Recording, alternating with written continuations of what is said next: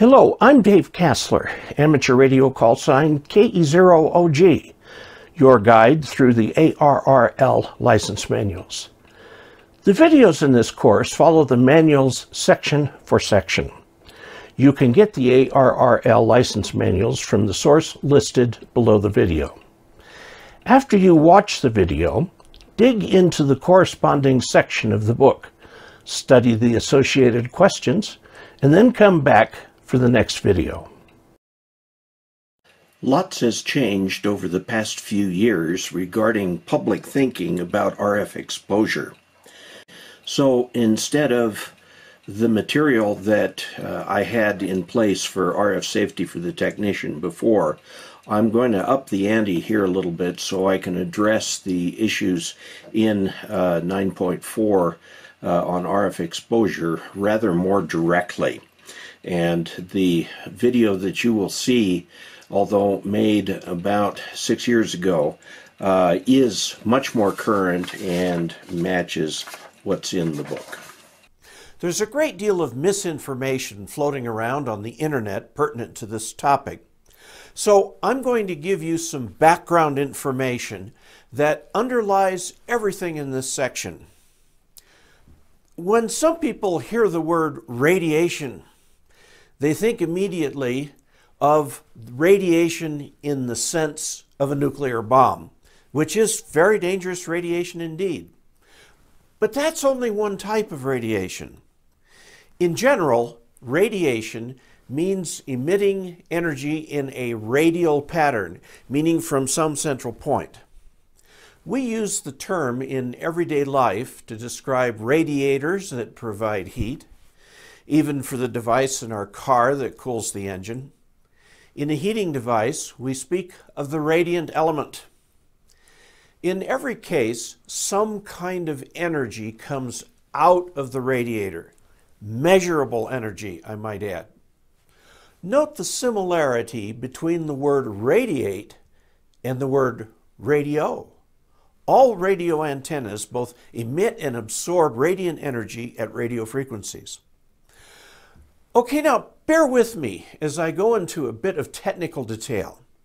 This is more depth than is in the book, but it can really help you understand the difference between ionizing and non-ionizing radiation. Let's start by looking at an atom. We'll use an oxygen atom, but it could be most anything. I'm going to simplify things here. An ordinary oxygen atom has 8 protons and 7 neutrons in the nucleus. We don't care about these. What we care about are the 8 electrons. 2 of the electrons are in the inner shell. I'm simplifying here.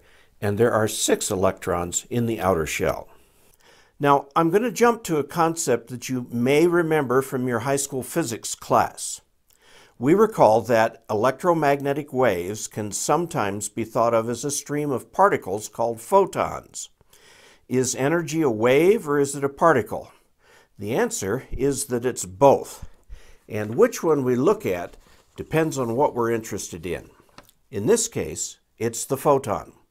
Now, watch, because here's where the magic is. The oxygen's electrons are photon absorbers, but only certain photons, because quantum theory tells us that these electrons can assume only certain energy levels. A photon strikes an electron and raises its energy level. This has a tendency to move the electron further from the nucleus. After a while, the electron gets tired of having this extra energy and emits a photon and goes back to the lower energy state. However, if a particularly energetic photon hits an electron, it pushes the electron so far away that it loses contact with its mother nucleus. This creates a free electron and an ionized oxygen atom. Photons that can do this are called ionizing radiation. Now, note this carefully. The energy of a photon is directly proportional to the associated wave frequency. So a photon on the 80-meter band has much less energy than one on the 10-meter band. And photons of light have way more energy than those of radio waves. And get this, To have enough energy to ionize an atom, the photon has to be in the ultraviolet band or higher. By the way, this is how the ionosphere is ionized. Okay, that's the long way around the barn. Anyway, the bottom line is that photons at ham radio frequencies simply do not have enough energy to ionize the atoms in our body. Ham radio RF energy is non-ionizing. But now go back to our oxygen atom. RF energy can push those electrons further from the nucleus. How much it pushes them out is measured as the temperature. Usually we measure temperature of matter at an aggregate collection of atoms. With all those energetic electrons, atoms start bouncing off each other at a higher rate. This well-done diagram from Wikipedia shows air, composed mostly of nitrogen and to a lesser degree oxygen. As the temperature goes up, the atoms bounce off each other at a higher rate. Well, that's fine for gas, but what happens inside human tissue? This diagram, also from Wikipedia, shows that molecules will vibrate, sometimes quite a bit. A molecule that vibrates more is hotter. Now, the molecules in our body are wiggling around all the time. The body keeps the temperature the same, so we always have about the same level of vibration, which is normal for healthy tissue. So where's the issue here? The issue comes when there is too much energy and the vibration level is too high, causing the molecules to break apart. We have a name for this process, and we use it all the time.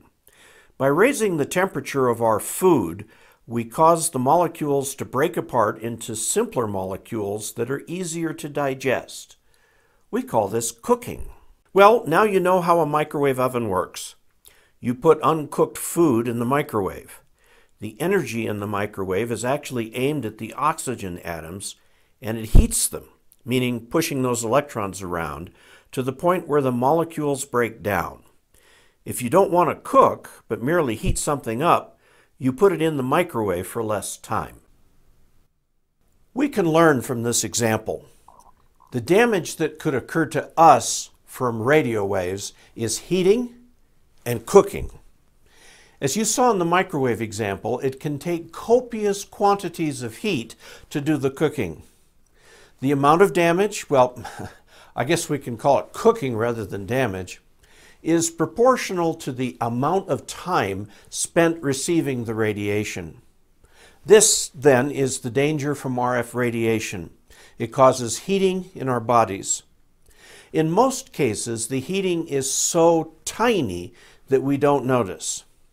We can get far more heating simply by standing under the summer sun. Okay, we've identified some factors here. 1, the rate of delivery of RF energy measured in watts per unit area, or in our case, milliwatts per square centimeter. Square centimeter is about that big.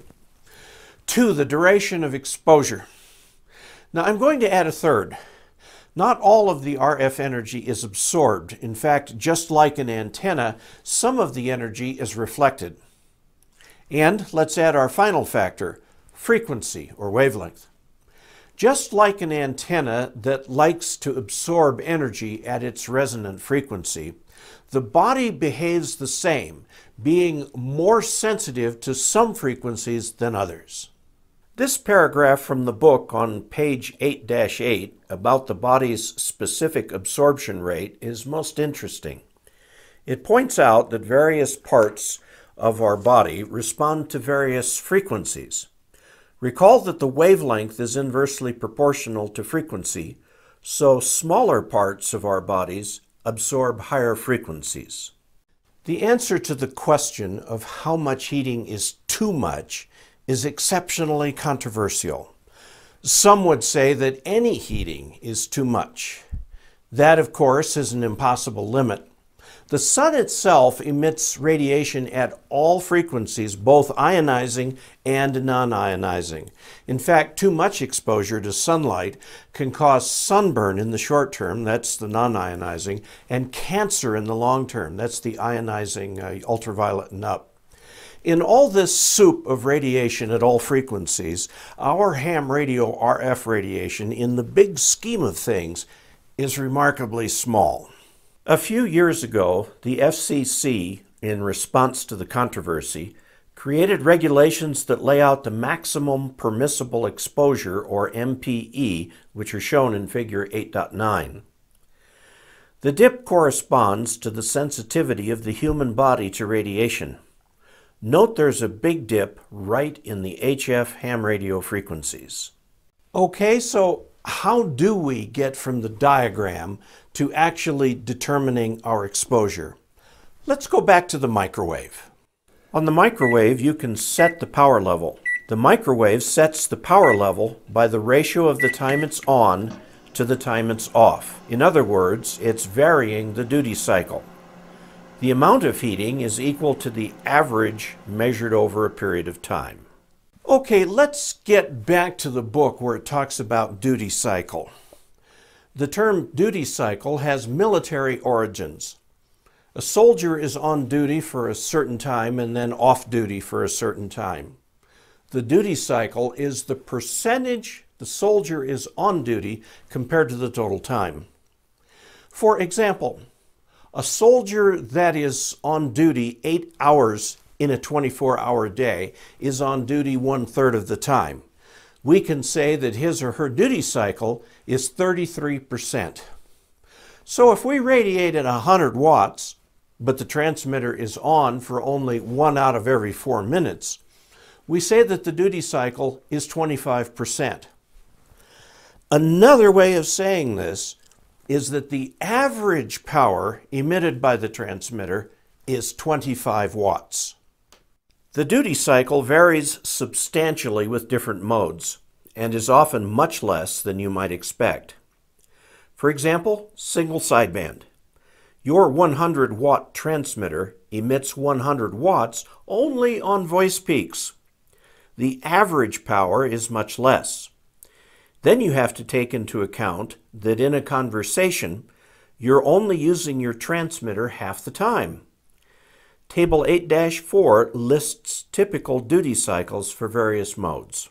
The book does a good job describing controlled environments, meaning people in the environment know about the hazard and take ordinary precautions, and uncontrolled environments where people exposed have no idea they're being exposed. Let's go through several examples.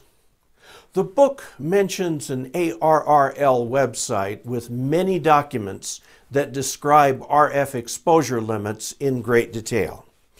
It lists an online calculator, which can be found at hintlink.com/power_density.htm. Let's take a look at an average HF 100-watt station using single sideband on 10 meters or 28 megahertz. So we'll fill in our single sideband duty cycle of 20%. So our average power is 20 watts, but only when transmitting. We have to remember that we receive also, so we're transmitting only 50% of the time for an average power of 10 watts. That's what we'll use. Let's use a dipole which has a gain of 2.2 dBi over the theoretical isotropic radiator. Oh, and let's say we're standing 10 feet away from the antenna, which could mean standing directly under it. We see the result, which is very safe. In fact, we could get much closer to the antenna. Now let's stay at that frequency, but we're going to get a 1500-watt linear amplifier. For single sideband, that gives us an average power of 150 watts.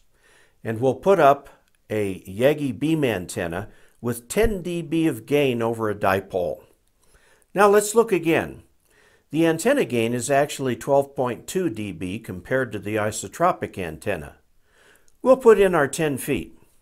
Are we safe? No. In fact, the minimum distance from the beam is almost 50 feet in the direction the beam is pointed.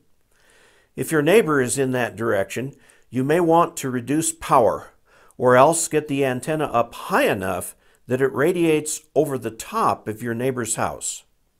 Let's do a radical example. Let's go back to the 1500 watt station with the big beam. And let's have our operator send out a RTTY bulletin that lasts quite a while. So the average power is in fact the peak power, or 1500 watts. Let's recompute. The minimum distance to an uncontrolled environment is over 150 feet. If your neighbors are inside this radius, you need to mitigate the RF exposure problem. All these examples have been at 10 meters. Now 1500 watts is overkill on 10 meters. Even when the band is open, it's quiet, so solid contacts can be made easily.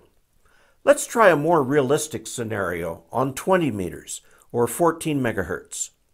We'll keep our 1500 watt station with 100% duty cycle and a 10 dBd beam. Note that the minimum distance for an uncontrolled environment is around 80 feet. But let's go back to a more realistic single sideband with speech processing with a 50% duty cycle. Our power drops to 20% of 1500 watts or 300 watts. This is quite a common scenario, but note that the distance is still 35 feet. More complete modeling of the scenario I just described would include the height of the antenna compared to where the people would be in the uncontrolled environment. Height will also give you a better receive signal strength too. Height matters. Several mitigation methods are described in the book, which include moving the antenna up and avoiding pointing at places where people can be.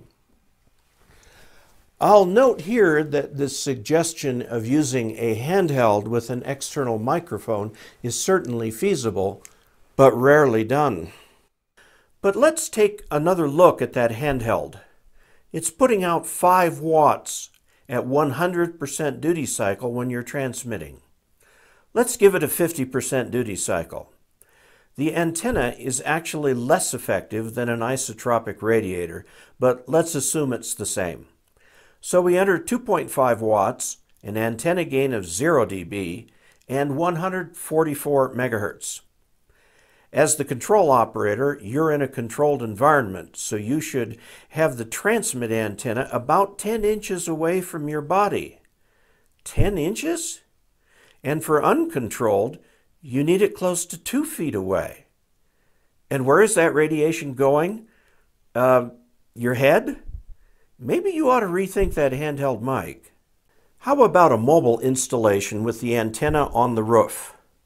You're pretty well shielded inside your car, but what about others? We'll go for 50 watts, typical for a VHF mobile station, and 50% duty cycle. If you're not net control, your duty cycle may be considerably lower, but if you're net control, the 50% number is probably pretty good. And the antenna can have gain. Let's go for a 5/8 radiator with about 3 dB gain over a dipole, or 5.2 dB gain over an isotropic radiator. So let's do the calculation, again at 2 meters. The uncontrolled distance is 10 feet. So if you're using your mobile antenna at a special event, people should stay at least 10 feet away from your antenna. Something to think about. Well, that's a lot more information than in the book, but I want you to understand how all this works. This video should not be considered a complete safety briefing on RF exposure. Thanks for following along with the videos and the book. After you've studied this section in the manual and are satisfied you understand the questions and their answers, come back here for the next video. The ARRL is the National Association for Amateur Radio, and I urge you to join, even if you don't have your license yet. That way you get QST, the League's monthly magazine full of articles for beginners and veterans alike, or you can choose On the Air, a magazine designed specifically for those new to amateur radio. Until we next meet, 73.